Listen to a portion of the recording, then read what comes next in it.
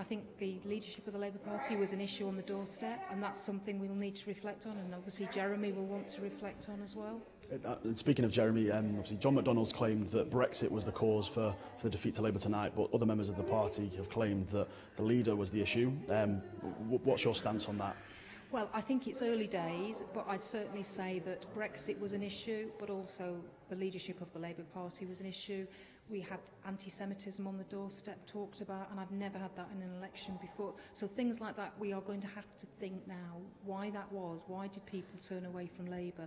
Obviously, all the seats are not declared yet, so we need to get a full picture before we start the analysis. Absolutely. Well, once again, congratulations on your win. Thank you very much, and have a nice Christmas. Thank you. Thank you.